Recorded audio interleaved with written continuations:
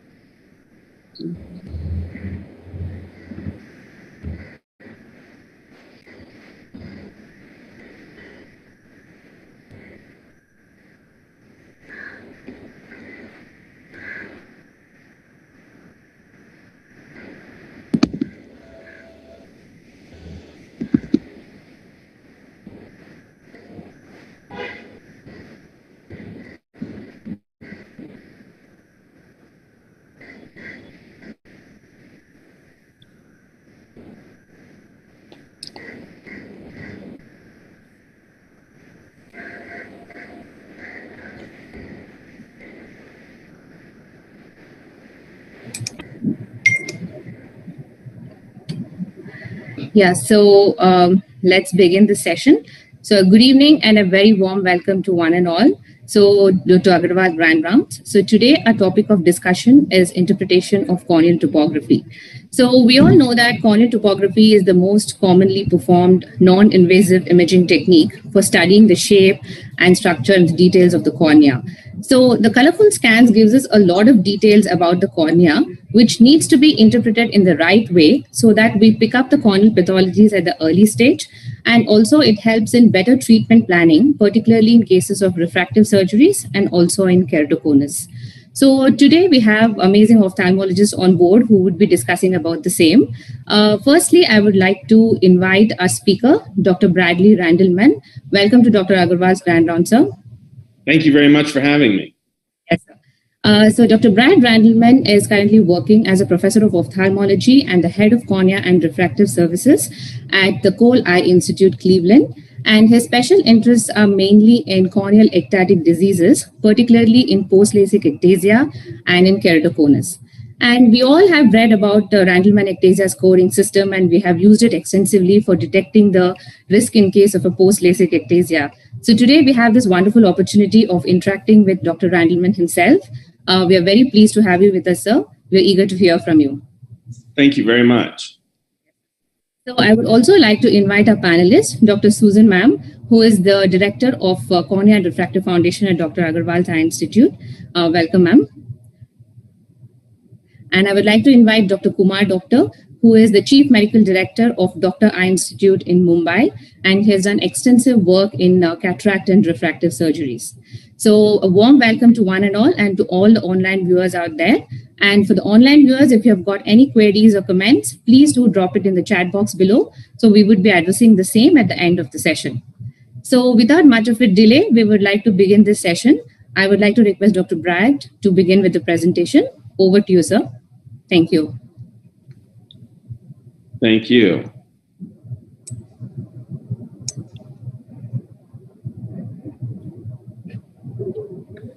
Thank you very much again for this opportunity to speak. Be talking about interpretation of corneal topography. I have no financial disclosures. However, we do have early 2021, we have a new textbook coming out. I'm very excited about this. Worked with Marconi Santiago and my partner here, BJ Dupes. Many of the images you'll see today come from this atlas. So start off with 4 cases, just going to introduce these now and we'll circle back later. Thinking about it, is this a good candidate for LASIK? What about this patient is patient number 2, patient number 3, and then patient number 4. So we're going to circle back to these toward the end of the talk. I'd like to talk about setting yourself up for success, about suspicious pattern recognition, the role of epithelial thickness mapping and how I use it today, and then putting it all together with some case reviews. There are so many different technologies available. Most of you have one, and probably many of you have more than one of these devices available in your office today. And they're all wonderful devices. They all have many strong points. They also all have some deficiencies, and so that's why most of us use more than one at a time. When I say setting yourself up for success, I mean setting up your devices in a way that they give you the maximal information, and also, probably most importantly, make sure that you know the output of your own machine and make sure that it's reproducible and consistent. This is a screenshot from the Pentacam, just showing you all the different ways that the basic 4-map refractive map can be displayed.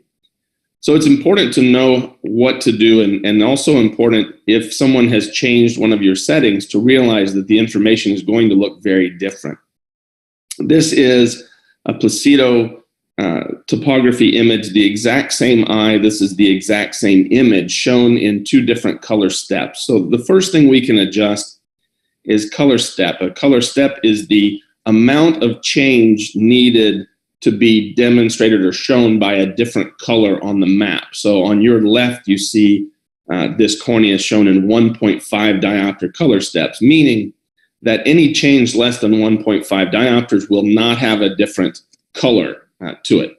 Whereas the image on your right is in 0.5 diopter color steps. Now you see a little focal inferior steepening that you did not see otherwise because the color steps were set. This is a composite image, same concept. This is the exact same eye, the exact same image. In the upper left, it's shown in quarter diopter color steps. In the bottom right, 1.5 diopter. And you can see how the information displayed really looks significantly different. The 2.25 color step looks pretty abnormal here, whereas the 1.5 looks very smooth and regular. I recommend 0.5 diopter color steps for refractive surgery evaluations. I think it's a good balance between noise and detail. I think if you're only doing cataract or keratoconus work, you could argue that a 1.0 diopter scale is reasonable as well. I think the quarter diopter scale is a little too noisy for most people to review. And at 1.5 diopters, unfortunately, I think we lose a little bit too much data for that to be optimal. This is a study I was a participant in a few years ago. The primary focus of the study was looking at the variability between individual reviewers in terms of how they subjectively classified maps.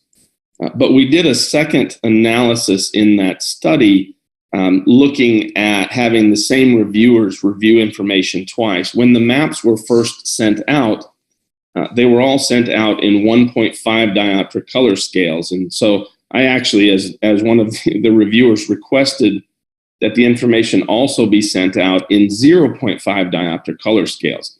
So this is the same eye, same exact scan, but in different color scales. Interestingly, most of the reviewers, when they looked at this image in a masked fashion in 1.5 diopter color scales, most of the reviewers thought this was either normal or mildly suspicious. Whereas when they looked at it in 0.5 diopter color steps, the vast majority thought this was an abnormal scan. And this is a patient who developed ectasia after LASIK. It was an abnormal scan. So just looking at these maps, you can see with a symmetric pattern, there is difference in the detail, but not so much in the pattern. However, when you have focal steepening, the information transmitted here is significantly different. Again, this image we saw in real time, how the same individual scored this differently just based on the scale that it was. So the next thing to look at is your color scales. And what I mean by color scales are whether this is an absolute scale, a fixed scale, or a relative scale. And every one of your devices is going to have that listed, both in terms of what the colors represent, that's really the color steps, but also the scale that's being used. A relative scale is going to adjust the colors used to the cornea it's evaluating. It's going to try to normalize that and then show you patterns within that. Whereas a fixed scale is going to have certain colors always mean the same thing. So red is always going to be 46 diopters or 47 diopters, depending on the setting. So looking at this, this is an image from the same individual 10 years apart. And on first glance, it looks like there's been some significant progression in steepening. The upper images are showing all greens, light greens, whereas the bottom images are showing the red colors that we're all innately trained to look for. However, one of these was done in relative scale, the other one in fixed scale. And if you look at the keratometry data, there's actually been no change at all over 10 years. It simply looks different because of the scale. This is the exact same eye, same patient, imaged on the same day on two different devices. The Scheimpflug device, which gives you Scheimpflug derived curvature, shown in the relative map on the far left, shown in the fixed scale in the middle, and you can see that detail of focal steepening that you really couldn't see in the relative map. And then on the far right, the the placido image from the same eye, where you can really see that focal steepening. So set up your maps in a way that you can get the best data. I always recommend fixed scales for baseline evaluations, because you really want to know when you look at that, when you see reds or yellows or blues, you want to innately be able to know what the shape of that cornea is, because we as humans are pattern recognition animals. And so if you don't do that, you're going to miss some things. So when do you adjust the color scales? Well, I do recommend in corneas that are way too steep or way too flat and they've exceeded your color scales, if you need finer detail from those, then it's reasonable to do that. So you can see this is a patient with advanced keratoconus, and yes, you can see that it's generally steep, but you cannot see anywhere in particular where it is steep. But if you look at the finer details, you can see a more focal steepening pattern. Just like, and that's my assistant, if you could hear that in the background, my little 2-year-old assistant here. So sorry. In the same direction, in a cornea that is too flat, say after RK or after high treatment with LASIK or PRK, if you need finer details there, you can adjust to a relative pattern. Again, this is the same map showing you more detail in the relative maps. And in this particular case, for instance, you can see a particular focal flattening. This was a patient with RK. So you can see a focal flattening around an incision that was not visible in terms of being able to detect that focal change in curvature in a fixed scale. So there are times when I use relative scales, but as a baseline, I do not. So when you're looking at curvature, it's important first to identify the color step scale, and then so the steps and the scale, and then look at the quality of the scan. Do you have good coverage? Is the scan well centered? Is there any artifactual data loss? Go through all of those steps first before you try to identify any patterns, because if you don't have that information, then you're really not going to come to a good conclusion for pattern recognition.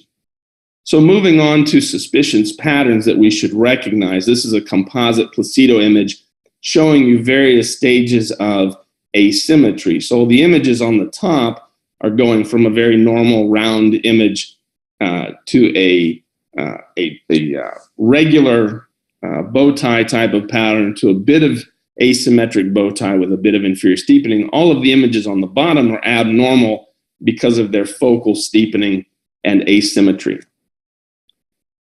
One of the things to really identify is this asymmetric bow tie pattern. And an asymmetric bow tie pattern is not necessarily pathologic. It's something that should warrant some attention, but frequently it's not necessarily a contraindication for laser vision correction.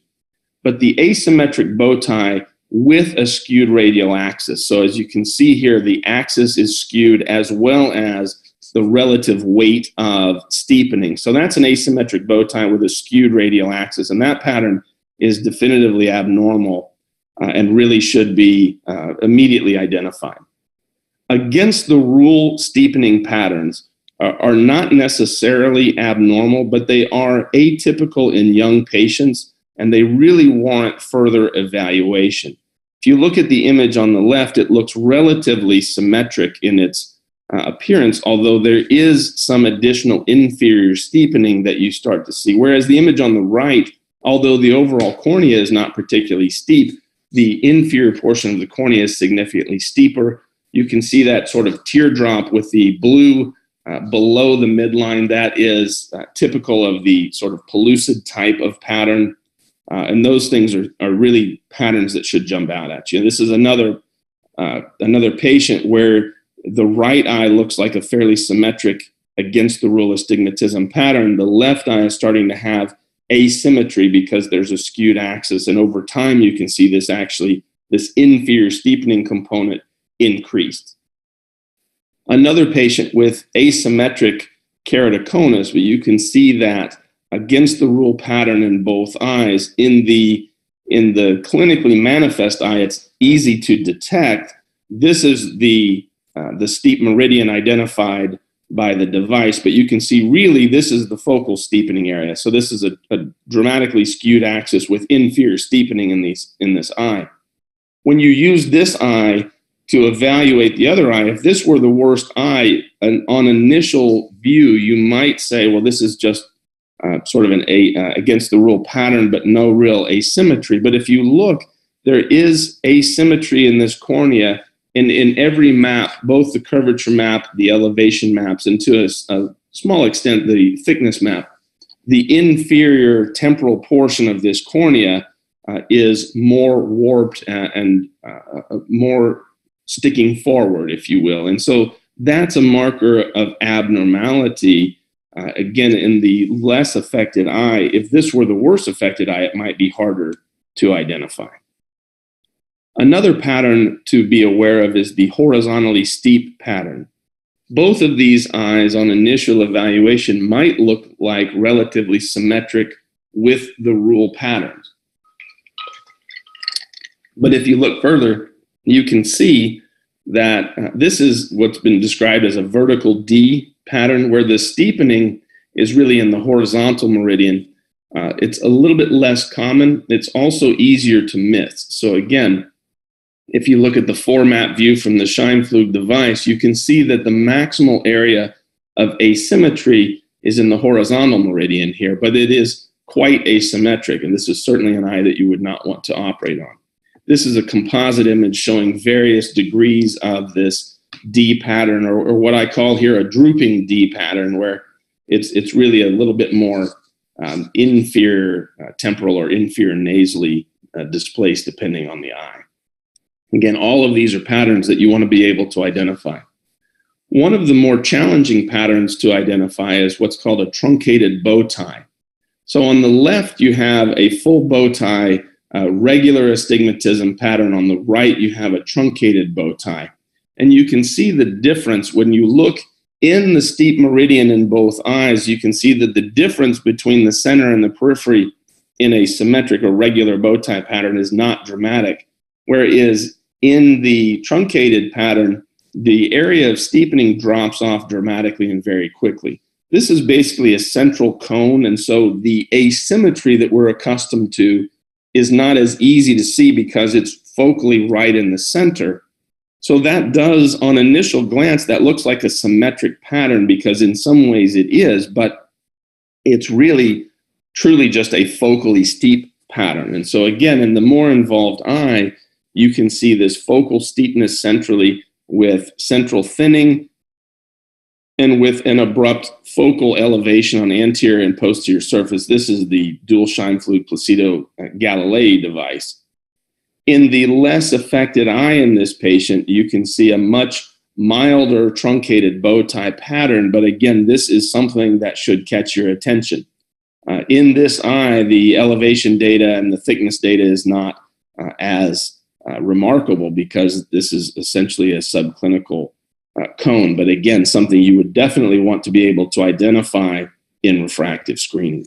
And this is another patient, and again, in this eye, the truncated bow tie is a little bit harder to perfectly identify, but if you, one thing that I tend to use in these situations is that dotted line centrally, and you can see that's where the machine has identified the pupil.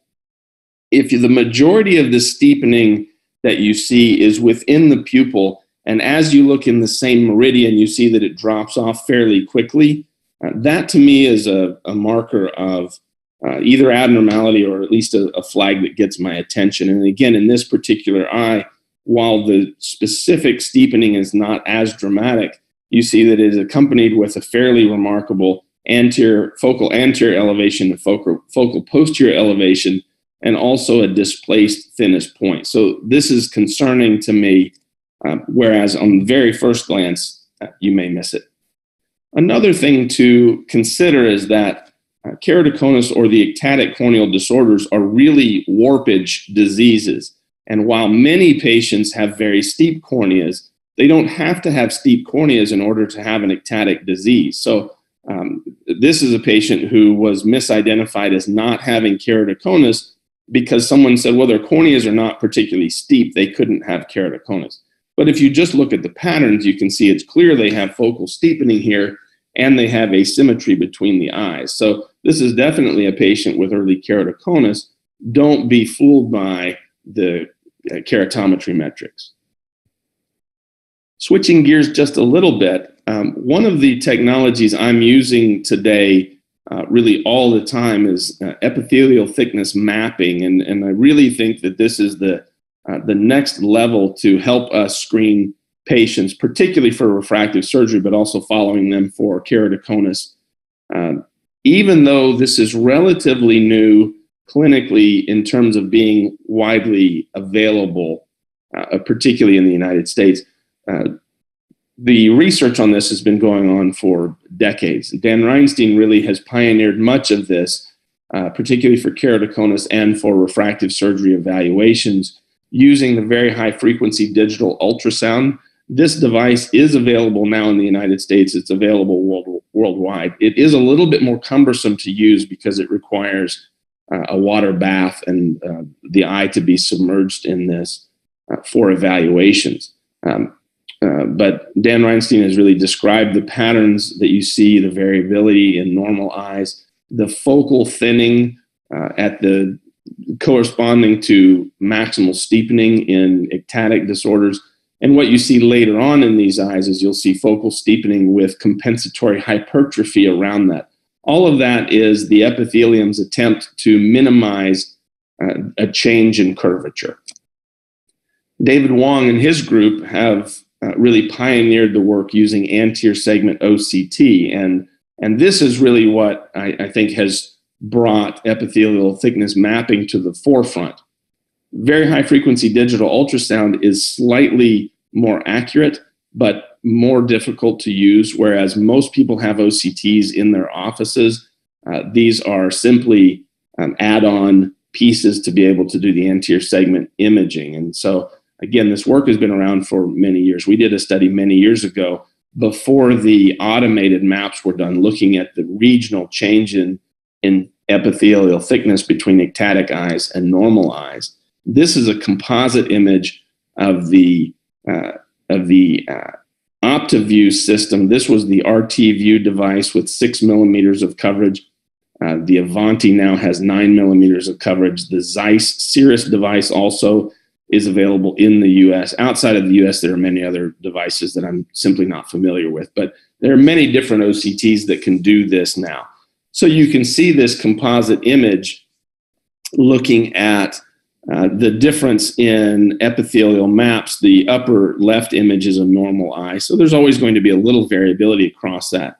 But as you start to see more focal thinning patterns, initially what you'll see with cones is a focal thinning, and then over time you'll see focal thinning with compensatory hypertrophy. So the bottom right image shows a more advanced cone where there's focal thinning, but there's also hypertrophy around that. That's sort of the donut pattern that Dan Reinstein described, and that's really pathognomonic. Now, for refractive surgery, we're going to be looking at earlier, more subtle findings.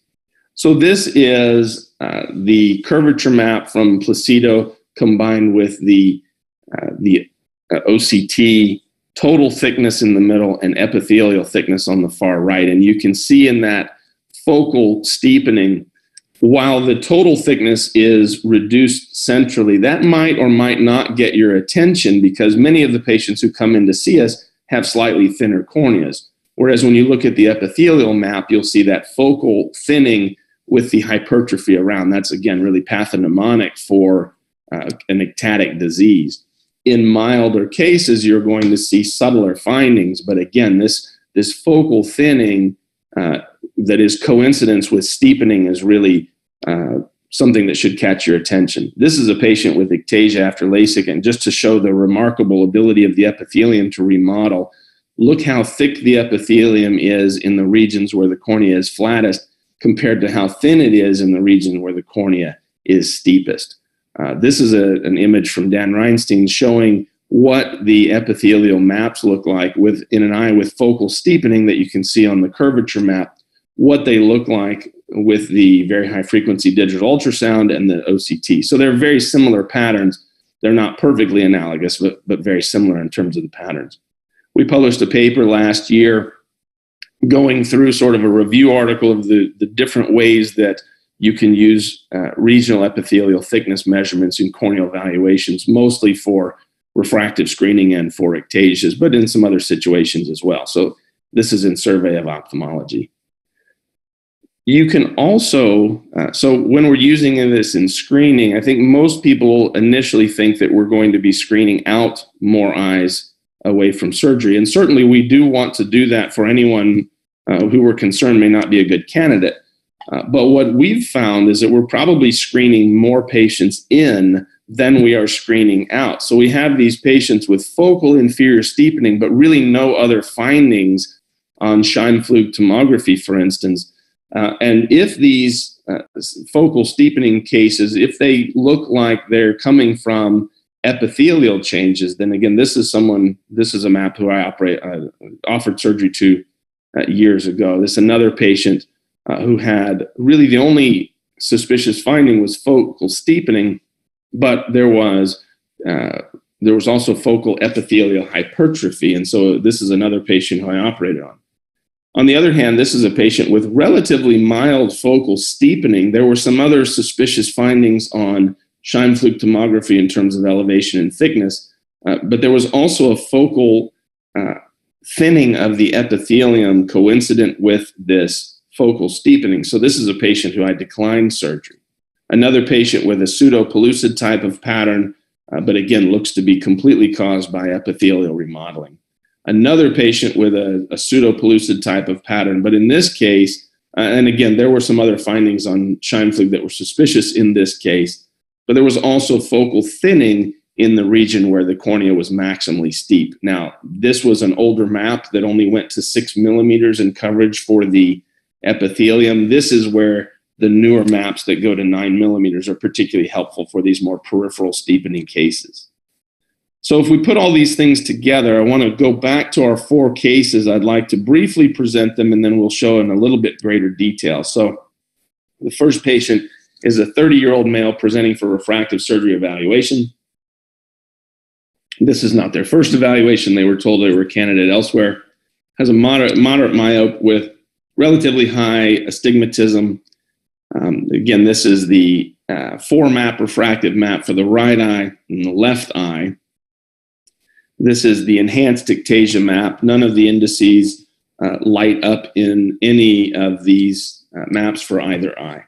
Have a second 30-year-old patient, same situation, a moderate myope, lower astigmatism in this case. Again, this is the right eye 4-map refractive map. This is the left eye, and these are the enhanced ectasia maps. So the major metrics are really not showing anything. The D score is slightly elevated here. Much more so in the right eye than the left eye.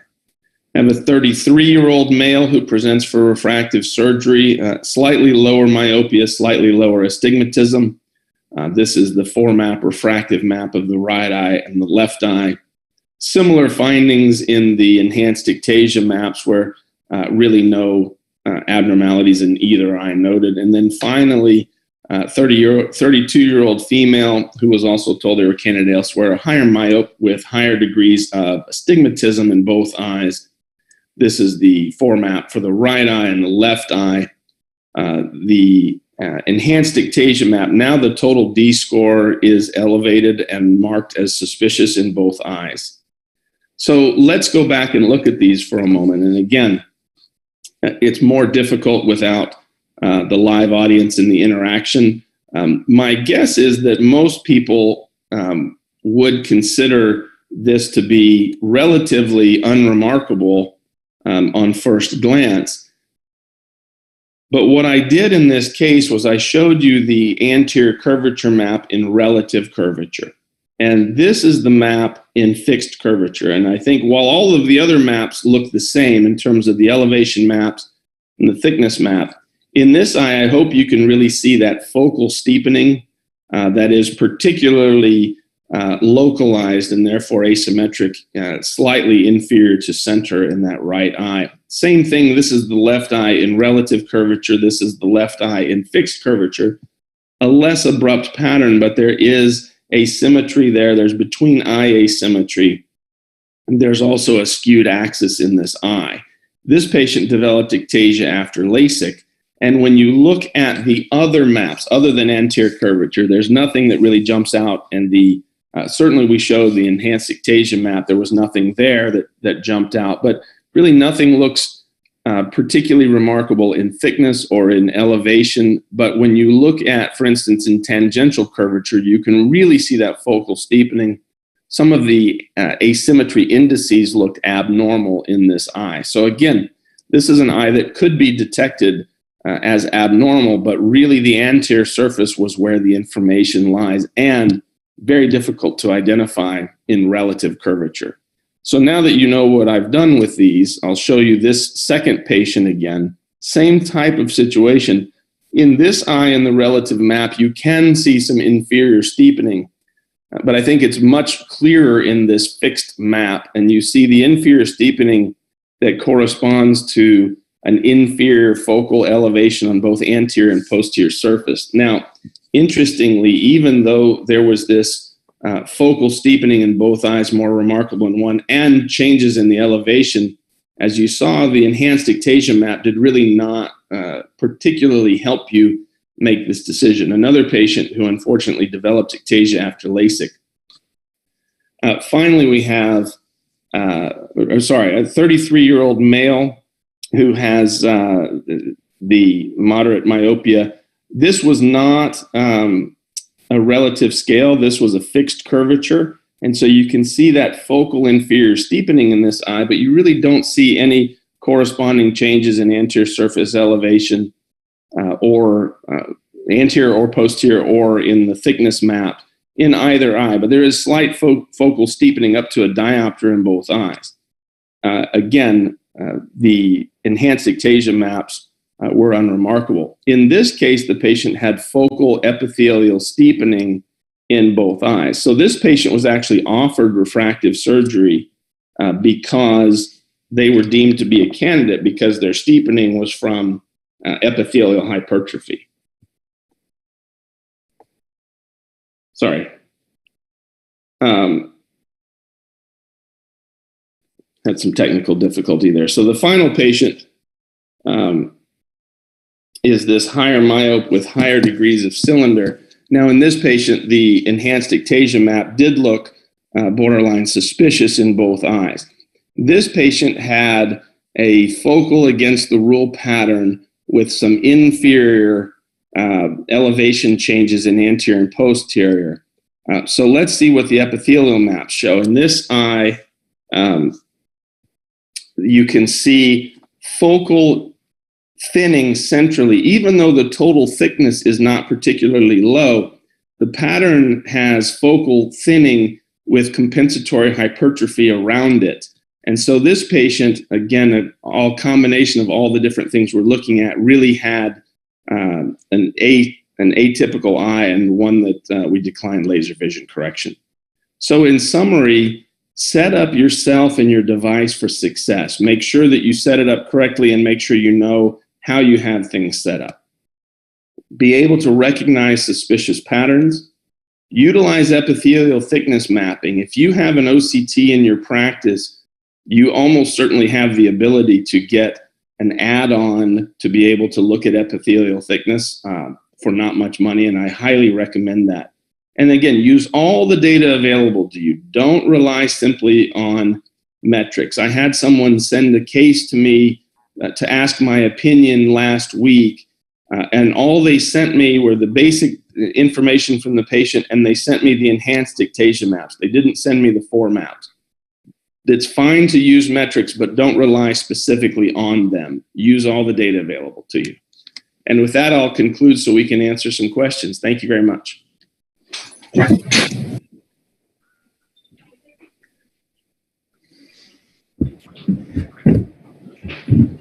Thank you, Dr. Bragg. It was a wonderful presentation, very well covered.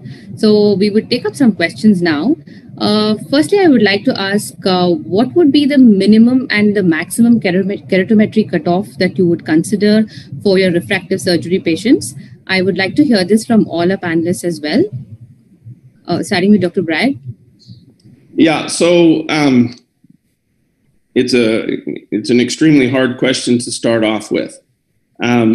So so if you are looking at steep corneas for hyperopic corrections, there is some reasonable data available that there is such a thing as being too steep.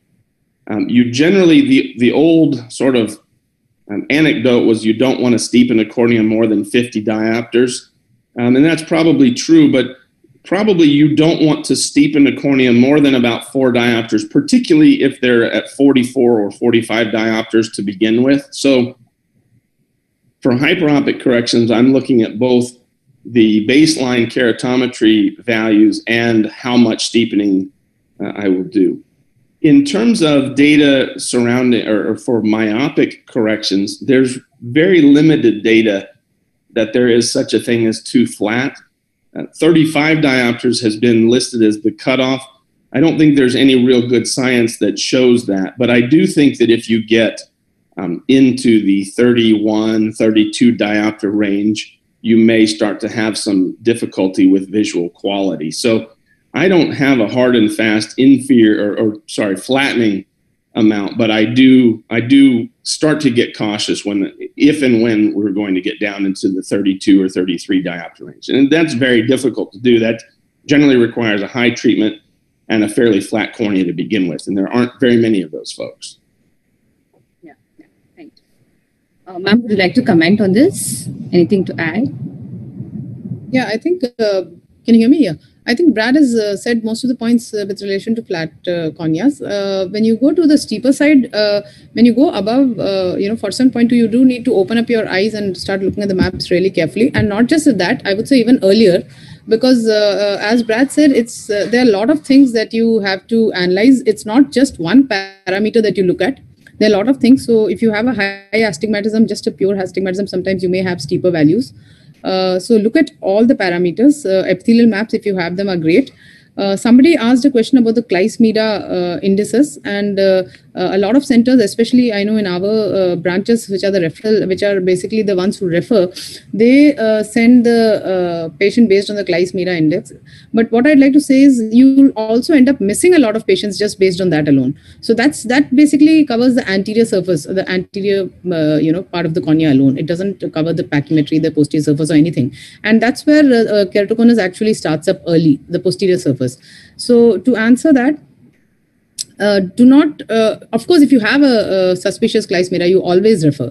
But that's not the only criteria. Look at the cylinder, look at the axis of astigmatism, look at so many other factors, look at the cornea as such clinically, look at whether the patient has eye rubbing, look at whether the patient is having frequent change of glasses. And this is also all in relation to the question that you asked, Sanjana, whether it's just that one value that you look at. That's not how it goes. So you look at all these clinical parameters together and then decide about whether you want to refer the patient further for further pentacam screening. And without proper screening of all the surfaces, the pachymetry, elevation data, I don't think you can actually go ahead and take a refractive decision based on just the Kleist-Meeder index alone. No, by the time those are abnormal, you're exactly right. You've missed quite a few, I'd say, if you're waiting for that to look specifically abnormal. And on the other hand, you'll see some abnormals that maybe truly aren't. So again, helpful, but not absolute. Can I make some comments, please? Hi, Susan and everyone. Brad, excellent presentation as usual. I just want to make some observations. One is, I love your gallery. So your photography is as brilliant as your work. So congratulations on that. Have you seen anything like an inverse keratoconus? So we normally see an inferior steepening exactly the other way around. Have you seen anything like that? And I mean, we have seen a lot of epithelial mapping. We do a lot of that today. But, patients who have regression, have you seen them with epithelial mapping? So one question here is, we are now talking epithelial mapping, and I don't want to take home message that, regression, ectasia, epithelial mapping is the way to go, because we have not talked at all about biomechanics. So all these 3 patients or 4 patients that you showed, and we looked at the epithelial thickness, and you rejected the patient purely on epithelial thickness and not looking at biomechanics at all, is what my question would be. And another thing I've seen sometimes on a pentacam, if the PACI is 630, okay, so abnormally thick, you will still get a steepening on the posterior surface of the cornea. And all the other indices and everything will be perfectly normal. So question one would be that, have you seen an inverse keratoconus? Have you seen abnormally thick corneas with steepening on the posterior surface and all the other indices normal?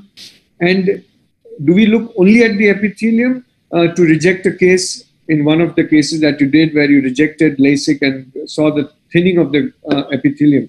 So I just want to clarify those points. Sure. By inverse keratoconus, do you mean like a superior steepening pattern? Yes. Yes, I have seen, I think, one. And so, and at many meetings, we have sort of batted around this. So, yes, I think it exists, but I think it is extremely uncommon. I haven't seen, I certainly have not seen 5 cases that I really suspected were keratoconus in my career that were superior steepening. So, yes, I think it exists. I think it is quite rare. In terms of the epithelial mapping, and I'm glad you asked this so that I can clarify this. I certainly don't mean to imply that I'm only using the epithelial mapping. I'm using it as one additional piece. But what I've found is there are a lot of cases where, for instance, if you use the 4-map view on, and many of the Scheimpflugs sort of have that. So if you look at curvature, if you look at thickness, if you look at anterior elevation, posterior elevation, and then if you consider some of the metrics they provide, you have a lot of cases where those things don't always agree. So 1 or 2 of those maps will look suspicious. 1 or 2 of them will look pretty normal. So I'm using the epithelial map in addition. I'm adding it to that. And again, different people are using it differently. So I'm using it additively. But if I see a couple of things that look abnormal and the epithelial map looks abnormal, then I tend to be rejecting those patients. And the converse is true. If I see really only changes in the anterior surface and I see focal thickening in the epithelial map, then I tend to think those are okay. In terms of biomechanics, I would prefer to use corneal biomechanics for screening. I mean, that's what my research in my lab is based on. But I don't think that today we have very good biomechanic measurements clinically. The best we have is total eye biomechanics, and unfortunately, I don't think they are particularly accurate. I think you can use them adjunctively as well, but I have not seen any good data that that makes me want to use that preferentially to the other things we have. But I totally agree. Hopefully someday that's exactly where we will go.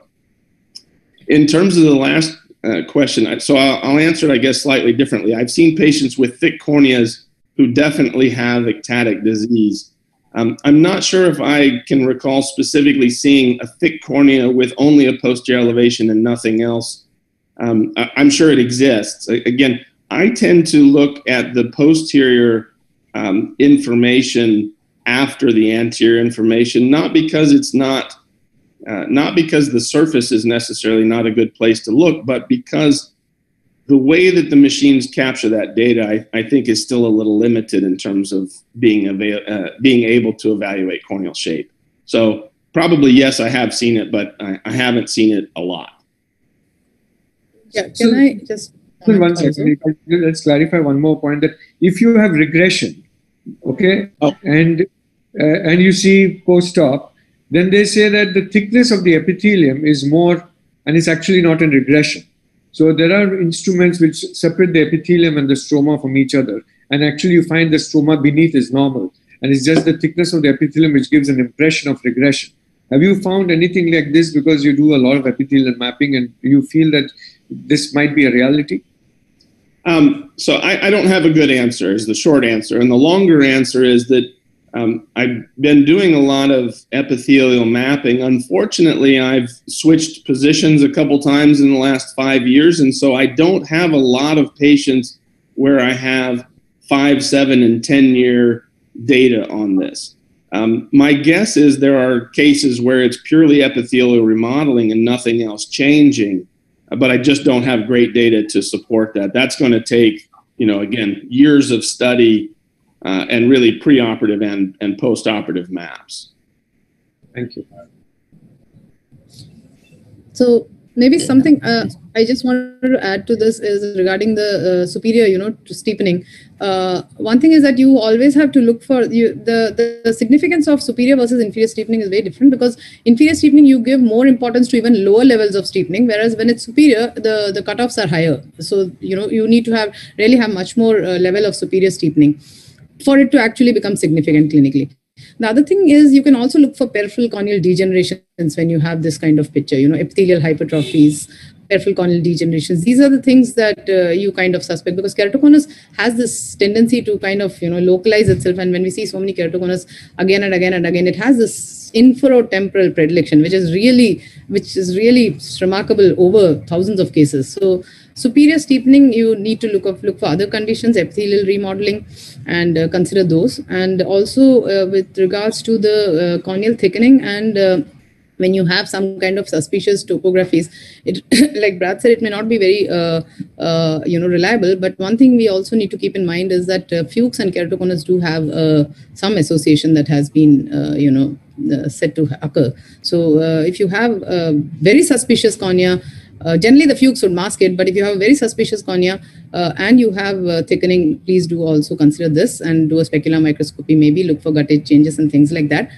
And I also think that it could also be because of the corneal diameter. So because, it's kind of extrapolating it over a certain corneal diameter. So patients with a larger corneal diameter as opposed to a smaller white to white, there would be variations in the pentacam, just because of that also. Yeah, and actually there's a recent study that's either published or soon to be published coming from China, showing how particularly some of the metrics that are generated from this was in the pentacam, but how they look quite different in that the population studied had smaller eyes. And so it's really a factor as well. Absolutely. And that's also the reason why a lot of the pentacam values are based, the matrices are based on Caucasian eyes. And the data is not as yet, as strong for Indian eyes or for Asian eyes. Sure. And that's the reason we also need to get this data, stronger, so that we are able to apply it to our own, population as well. Yeah. Ma'am, in cases of superior steepening, would we avoid any flap-based procedures or when do we give the option of flap-based? If there's a slight superior steepening, can we go ahead with the LASIK, or do we totally avoid it? I think if you have kind of ruled out ectasia, peripheral corneal degeneration and things like that, then you could go ahead with a flap-based procedure also. If it's more than 2.5, I would think twice again, but otherwise you could. Brad or Kumar, sir, do you... I would tend to agree. Again, I think there are rare cases where I find that it really truly looks like an ectatic cornea. Dr. Kumar, in certain cases where we do not see any significant anterior or posterior elevation on the bag display, but if there is a final D value which comes to be in the borderline and we do not have epithelial thickness mapping, and in such cases biomechanical indices like the CBI, TBI would definitely be helpful. So what would be the cutoff, and what surgeries would you recommend based on the borderline values? That's a damn tough question, because if everything else is normal, and so I would definitely, if the cornea is 500 plus, then nowadays surface is taking the lead. So transepithelial PRK, I'm doing quite a bit of it, and results are excellent. So I would still, if it's a borderline case and everything is not too sure, cylindrical is high, then the safest bet would be to do a surface. And this is what I would do if it is necessary. And surface results nowadays are very good with the transepithelial. I have a Marish Schwinn, and the results are very, very good. So that's what my line of action would be. But of course, if it's a straightforward case, all the other indices are fine, then I would still prefer a femto procedure, or I don't have smile yet, I have access to a smile. Otherwise, I would still prefer to do a smile if that is smooth. And now they say that you have to go deeper in the smile. It's better to go a little deeper than what it used to be done before. Soosan would have more experience in that to tell us more. And of course, Brad would say that more. I have always been of the opinion that you cannot go by a single value. You really need to take everything into consideration. So just a plain bad D cannot be taken on its face alone. Correlate it with everything else, and that's when you can actually reach a decision. So that would be my answer to that. Yeah. What are the three indices or parameters to arouse suspicion of ectasia? Or rather, what would be the topographic features that we would see like to detect an early post-LASIK ectasia? Dr. Brad, would you like to answer this? I'm sorry, what would they be to determine if the patient is developing ectasia or to determine if they're at risk?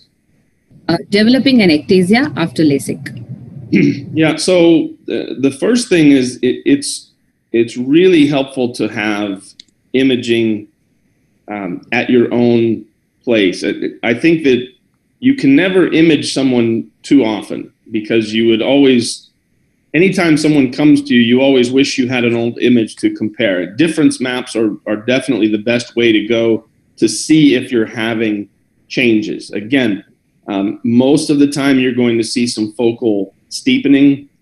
If you have epithelial maps, you're going to see some focal thinning, particularly in a myopic LASIK case. We expect to see hypertrophy of the epithelium. That's just the normal response. If you see some thinning in that epithelium, then that often means that there's a forward protrusion of the cornea. So those are the things that I'm really going to look at. The posterior elevation changes are still difficult to evaluate, and the metrics, unfortunately, are not really useful at all post-operatively. So I would say don't look at, the enhanced ectasia things. All of those are based on preoperative corneas, and they're just not going to look, they're all going to look abnormal, even for normal, healthy LASIK cases that have been stable for years. Those metrics are still going to look abnormal. So you've really got to look for focal protrusions of the corneal surface, and then again, if you have epithelial mapping along with thinning. How often would you repeat the topography after LASIK, every yearly, or in any case if there is a suspicion? Well, I think so. Anytime there's a suspicion, certainly. But if you get a baseline image post-operatively when the patient is stable, then that will serve you very well. I don't think that you have to necessarily get serial images, because once you have a post-operative image, then even if 5 years later there's a question, you still have that. You know what they look like right after surgery, and you still have that to compare against. So I would say for normal patients that are doing well, having one post-operative image is of immense value just in case anything comes up later on. Yeah. One more thing I'd just like to add is that when you look at post-LASIK ectasia, you have to, especially if you're not routinely, if you're not a refractive surgeon, you have to remember that you're not looking for very steep values like, 48, 49, 50 to diagnose that, because the cornea has been flattened out to start with. So you're going to be having that steepening against those flat values. So what you see, you might just see, a 38 or something in the center and a little 42 or something in the periphery, and that doesn't make it normal. You still have to see the difference and realize that that's a steepening that's actually happening. And of course, then add the epithelial map and everything else. Brad, I wanted to ask you about the first case which you actually presented. You were saying that there was a fault with the indices. Is that what I understood correct, or I missed out something? Well, the indices did not show anything particular. So I think that if you were using just the indices to evaluate that cornea, so that person did have surgery. So it's likely that somebody was using the indices. They all looked normal, so they proceeded with the case.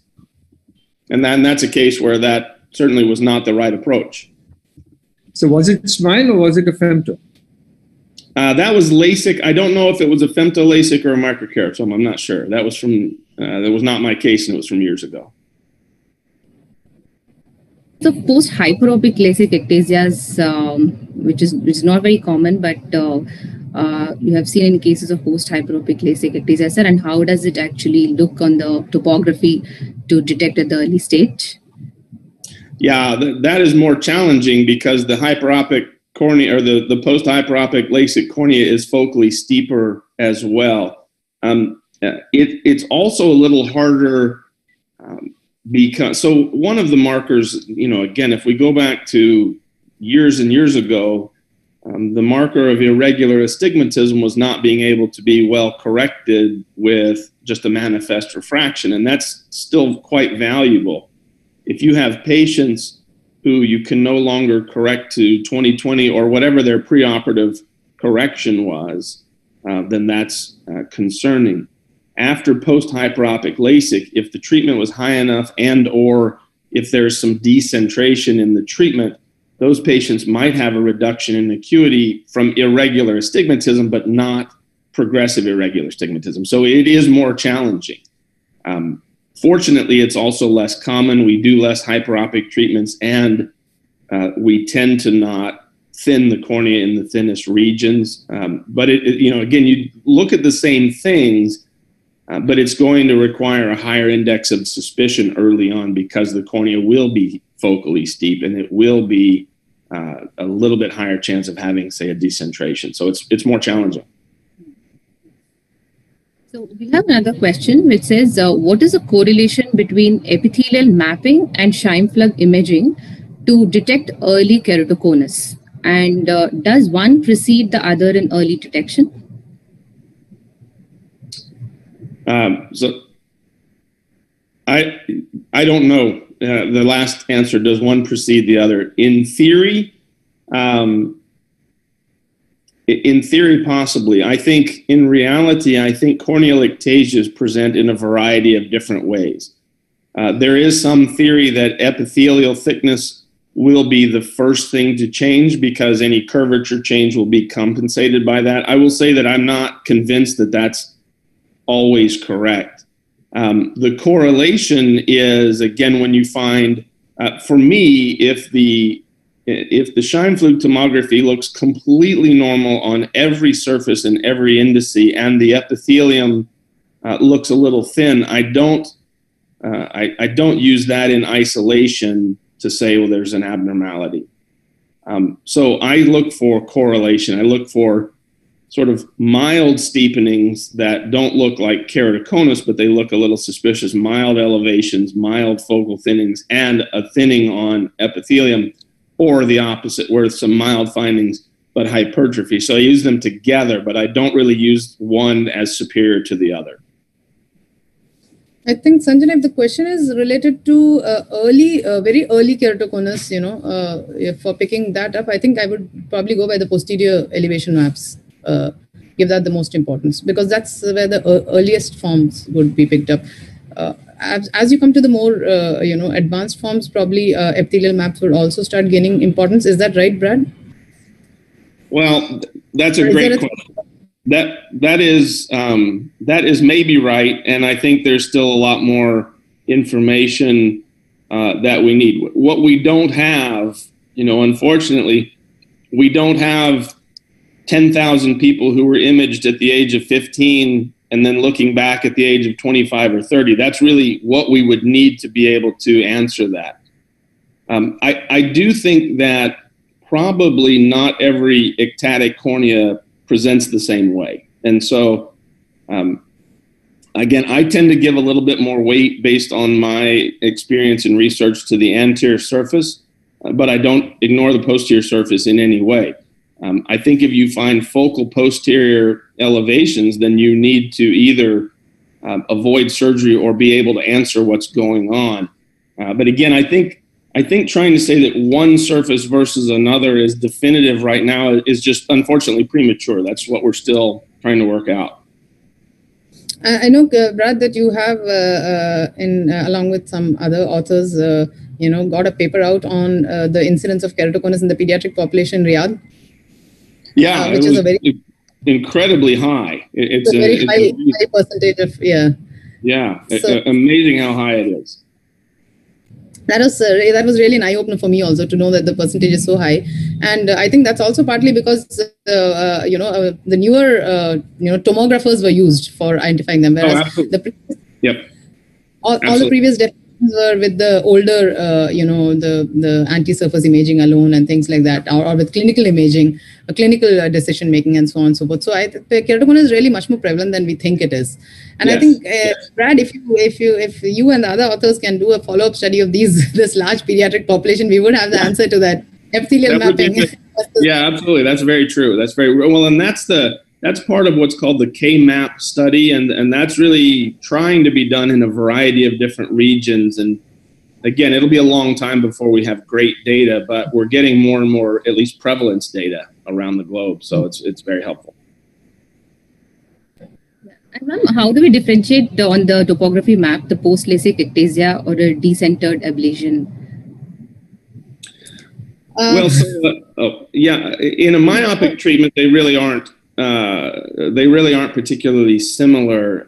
In a hyperopic treatment, they can be a little bit more challenging.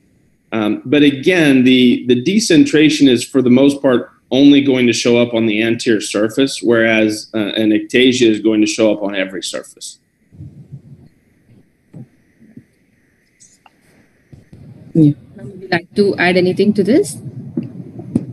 No, I think that's perfectly fine. And also the importance of, like Brad said, having some more maps available post-operatively. So ectasia would not show up so soon. So you would know whether you're dealing with a decentration or with an ectasia if you have, let's say, at 1 month or 2 months, or maybe it's refractive stability at 3 months, and you have a picture, a shine plug imaging done at that point of time. That would make a lot of difference. Decentration, of course, is also not going to be progressive. It's going to be stable and remain like that. Whereas in an ectasia, going to keep on having changes, refractive changes and tomographic changes, and those are the things that would kind of help you figure out. And I think is more relative to ectatic maps may also be important for this. Again, in ectasia you would have thinning over the ectatic portion. In decentration you may not expect that would be a more uniform. So there are ways in which you could make this out. Sir, Dr. Kumar, sir, something you wanted to add? I just said that decentration is again more relative to the pupil. So you have to look at the pupil, and then you can make out that the treatment is decentered. So you can make out that the patient is unhappy with quality of vision. Yeah. Cases of significant anterior and posterior elevation. So do you still go ahead with the cornea-based procedures combining with cross-linking? What's your opinion on that, sir? Or do you avoid cornea-based procedures? So that's a great question, and I will say I don't think we have much of an answer on how relatively stronger a cornea is after a combined procedure. So I don't do combined procedures for purely refractive cases or outcomes at this time. I am doing combined procedures occasionally for patients with known ectasia, where I am trying to stabilize the cornea first and usually reduce astigmatism, reduce but not treat. In my hand, if I was concerned enough about the corneal findings that I didn't want to do laser vision correction alone, then I would avoid laser correction. That's my stand. So in this relation, I would have one question for you, that you get a patient today who walks into your center and says, and you feel it's suspicious, okay? Mm-hmm. A 22-year-old person, you feel suspicious and comes to you for refractive surgery, and you say that let's not have refractive surgery for this because of so many reasons. You would have this regularly for so many years to come. How many of them have actually gone into an ectasia naturally without you doing anything? Yeah, well, that's a good question. I said, a little weird question, but I just thought of that. No, it's a perfect question. And what we need are for those people to come back to see you in 5 years and 10 years. And that just a lot of times when you've said no to surgery, they don't come back. So we haven't seen them, but certainly some of them do. There's no question. Yeah, I think also if you have any suspicion of keratoconus, I personally would not go in for a corneal-based refractive surgery, even if it's an extra. Now, if you're just having some, thin cornea with no other things like that, that is where I think most people would also do. I'm not a big fan of extras. I know we are doing some. I personally haven't done too many, but I would definitely not do it where you are actually suspecting keratoconus.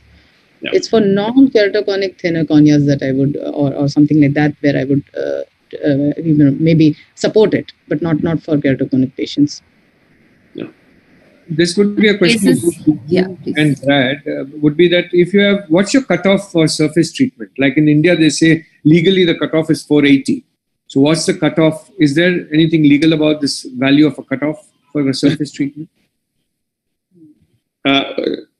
What I've found in talking to people is that is the most regional thing I've seen, where some areas have cutoffs in terms of thickness. Some areas have cutoffs in terms of how high they'll do treatments. There's nothing in the United States specifically, and I've certainly treated corneas much thinner than that. So I don't personally feel that there's a specific cutoff, but I do think that once you start getting a very thin cornea, you have to really look at all of the other findings to make sure that you don't think that it's a thin, suspicious cornea. And what would be the RST that you would keep for a surface ablation or LASIK? Is it any difference, or you would keep the same around 280 or 300? Some people would prefer 300, some people prefer 280. So what's your opinion on that, sir? I generally try to prefer about 300. I don't tend to differentiate between LASIK and PRK in terms of that. Yeah, it's the same here. I also try and keep 300 for both of them. In fact, PRK, we also do not do it at very high powers because of the greater incidence of haze. I don't know whether there's also a limitation, a component of machine, there as well, about the type of ablation that you're doing, which ends up in you having haze. But very high powers definitely going for not for a surface ablation. Yeah. And I think also the increased UV exposure that we have in India may also, give a contribution to the amount of haze. Kumar said you have to add anything to that. So, Brad, again, a question to you would be about the percentile calculation we all follow, right? There was a recent study published, I think, from Korea, where they did one eye, they followed a percentile calculation, and the other eye, they did not follow a percentile calculation. What is your thought from this? Is it that we have to follow a percentile calculation? Sometimes, the percentile calculation came about 10, 12 years back. And if we've been doing refractive surgery since 20 years, we did not have percentile calculation. So what's your thought on this as a latest, that should we follow this as a rule, as a norm? Is it a legal requirement? Is it scientifically perfect? What's your thought on that? And Soosan, you also can answer this. Yeah. So, answering sort of backwards, I don't think that it is validated to the extent that it should be a legal requirement. I don't think so. I think it is a good concept to understand. As with all of these things that are continuous variables, we're taking every one of the things that we're looking at as a continuous variable between the percent thickness altered, the residual stromal bed, cutoffs for keratometry. All of these things are continuous. And when you start to put artificial boundaries around those, is there something different between 300 microns of residual stromal bed and 294 microns? I think logically, nobody thinks that those 6 microns are doing all the work. So when you think about it logically, cutoffs don't really make sense. We use them to give you a general idea.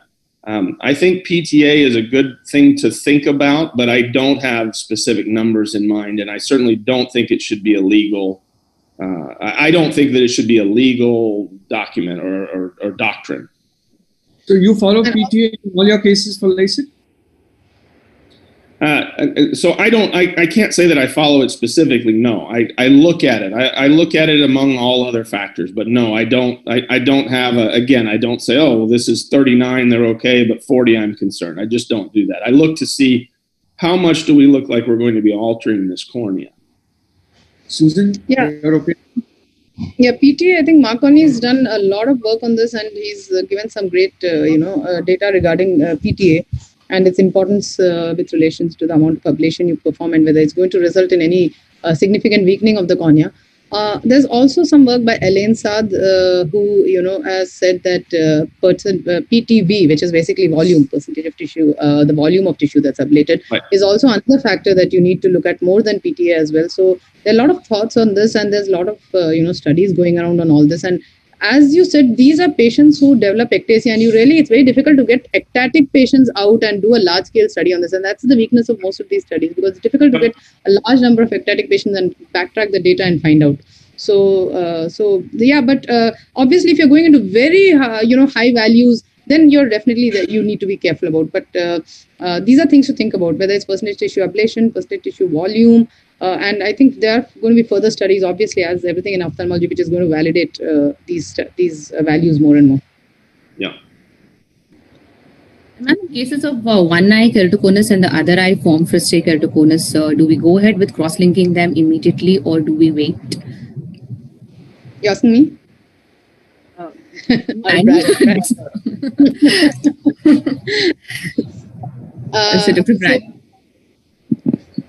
Well, so to me, it depends on the patient age. If the patient is young, I do. If the patient is less than, say, and again, not an exact number, but less than 21, 22, if the patient more recently has noticed changes in their vision, whereas they didn't know they had disease before, then I'm more likely to do it sort of right away. If someone comes in their 30s and they have findings in one eye and are just suspicious in the other eye, I'll watch that. If I'm not going to treat, though, I want to watch very closely. I want to watch every about 3 months at the beginning to make sure that there's really no change. Below, say, 18 years of age, I'm going to treat both eyes, almost always. So, but, again, never with exact cutoffs, but in general, that's kind of my approach. What's your opinion on this one? And I would add to that history of eye rubbing, things like that. All that would add and make you think more in terms of cross-linking. The other important thing in continuation with what Brad just said is I always see a lot of discussion, about pediatric keratoconus. And just because you said younger age, that's something that I would like to say is, there are discussions which I see happening in groups where, people want to wait and see progression documented in a pediatric keratoconus before you actually cross-link. And what I'd like to say is really in pediatric keratoconus, it's so aggressive. The type of keratoconus there is much more aggressive than when you see it as a late onset. And it's logical to understand that. It's happened at a young age. That means it's going to be a more aggressive disease. Obviously, the person was not born with that kind of keratoconus, that kind of a topography. So it has progressed. If you're seeing it at that age, it has progressed. There's no need to document progression in that. Right. And so you need to cross-link immediately. You don't want to wait for documenting progression, because by the time the patient comes back, sometimes it's progressed dramatically. Yep. And sometimes you lose the patient to follow up. The parents may not come. And these are bad things that happen. And you see these patients come at very late stage keratoconus and often even, requiring a DALC or something like that. So when you see a pediatric keratoconus, please cross-link immediately. Yeah. And also, you would like to add anything? Just one more thing, sorry. They also have to be kept on follow-up much more frequently than adults, because again, the baseline, strength that you started off with is so much lower. And also there's constant collagen remodeling happening. So you have to keep them in follow-up to keep a watch on whether you need to cross-link them again or not. Dr. Kumar, you would like to add anything to this? No, I think that's perfect. I think you have to watch the kids very closely. We have one more, probably we'll be winding up soon. So we have one more question. How is ABCD classification reliable to detect keratoconus? Dr. Brad, would you like to comment?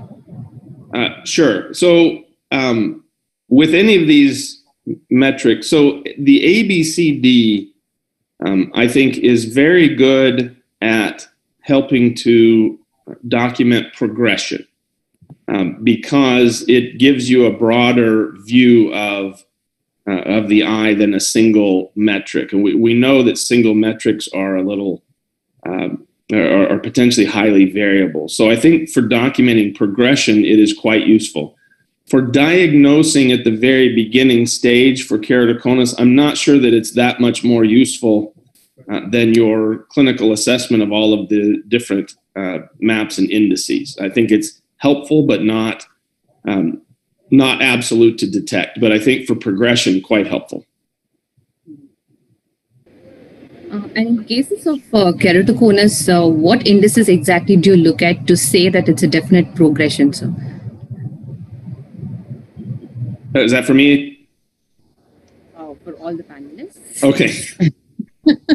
Brad, you're the chief person here, so you go. Well, I try not to talk over everybody. So, yeah. So again, I think that I think again, we do certainly look at Kmax. I want to look at the location. I don't want to look at just the value. I want to look at difference maps. For me, difference maps are are by far and away the best thing. And you can look at changes in everything. You can look at changes in the anterior curvature. You can look at changes in the anterior and posterior elevation, changes in thickness.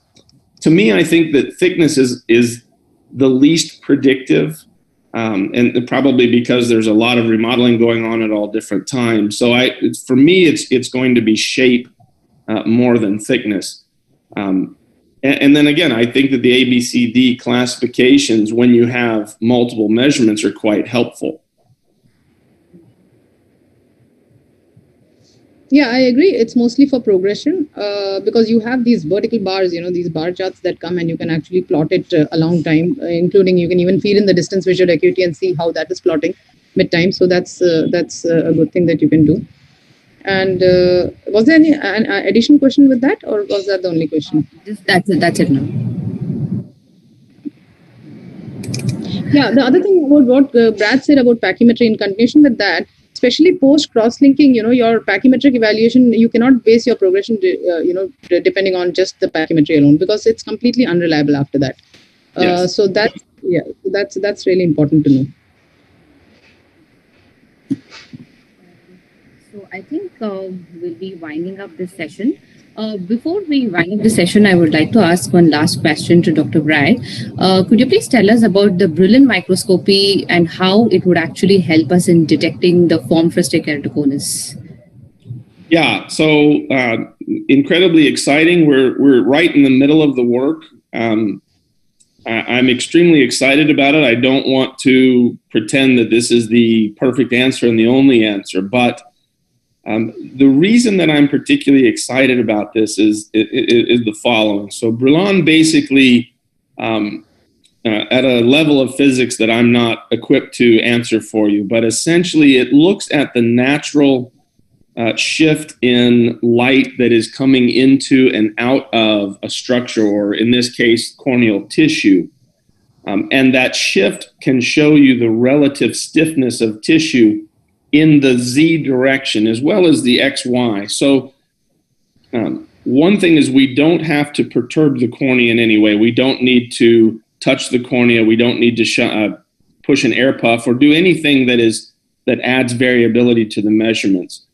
The second thing is that we can really separate the anterior third of the cornea from the middle third and the posterior third. And there's a reasonable amount of evidence that most of the initial changes in terms of structurally and maybe biomechanically are actually in the anterior portion of the cornea, because that's the region that's typically the stiffest in a normal cornea.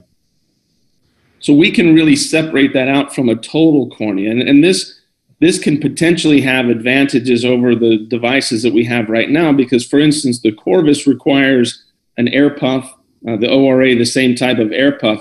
And what it can give you is a total corneal evaluation, whereas what we think is in early disease states, the overall cornea is not going to be that dramatically different. It's probably going to be a small section of the cornea that is involved early.